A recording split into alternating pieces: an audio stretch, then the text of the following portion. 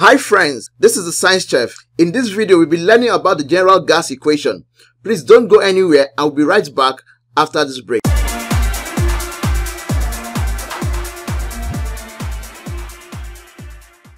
The general gas equation is a combination of the Boyle's and Charles's law. If you'd like to learn more about these laws, check the link in the description. According to Boyle's law, V is inversely proportional to P at constant T, and Charles's law states that V is directly proportional to T at constant P. If we combine both laws, we obtain a joint variation between V, T, and P. When we introduce a proportionality constant, the combined law becomes PV equals to KT. Rearrangement of the above equation shows that the ratio of the product of the volume and pressure of the gas to its temperature is constant. Hence, at two different conditions, P1 V1 over T1 equals to P2 V2 over T2. Where P1 and P2 are the initial and final pressures respectively, V1 and V2 are the initial and final volumes respectively, and T1 and T2 are the initial and final temperatures in Kelvin. Before we see how to apply the general gas equation, let's learn about a new concept. According to Robert Boyle and Jacques, the volumes of gases change remarkably when there are changes in temperature and pressure. So, if two scientists in two different places, a temperate region with low temperatures and a tropical region with high temperatures, were to carry out some studies on a particular gas, their gas volumes will vary widely because of the temperature differences between the two regions. In order to avoid this, scientists decided that 0 degrees Celsius or 273 Kelvin be the temperature and 760 millimeters mercury or 1.01 times 10 raised to 5 Newton per meter squared or 1 atm be the pressure at which gas volumes are reported or measured. These values, when used together, are commonly known as standard temperature and pressure, and abbreviated as STP. Let's now see how to apply the general gas equation. Question 1. A given mass of gas occupies a volume of 450 cm3 at 350 Kelvin and 1.5 atm. Calculate the volume of the gas at STP. Solution. From the question, the initial temperature T1 is 350 Kelvin, while the final temperature T2 is the standard temperature, that is 273 Kelvin. The initial pressure P1 is 1.5 atm, while the final pressure P2 is the standard pressure, that is 1 atm. The initial volume V1 is 450 cm3, and we have to calculate the final volume V2. Since the question involves changes in pressure, volume, and temperature of a gas at two different conditions, we'll apply the general gas equation.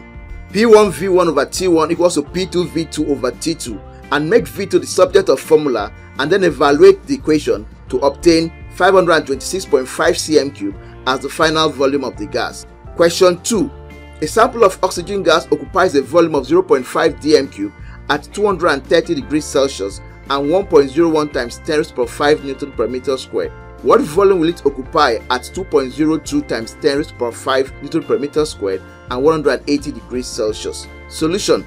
From the question, the initial temperature T1 is 230 degrees Celsius, which is equivalent to 503 Kelvin, while the final temperature T2 is 180 degrees Celsius, equivalent to 453 Kelvin. The initial pressure P1 is 1.01 times 10 raised to 5 Newton per meter squared, while the final pressure P2 is 2.02 times 10 raised to 5 Newton per meter squared. The initial volume V1 is 0.5 dm3. The final volume V2 is to be determined. Being a PVT relationship, we'll apply the general gas equation P1 V1 over T1 equals to P2 V2 over T2. Make V2 the subject of formula and evaluate the equation to obtain 0.2 dm3 as the final volume of the gas. Question 3.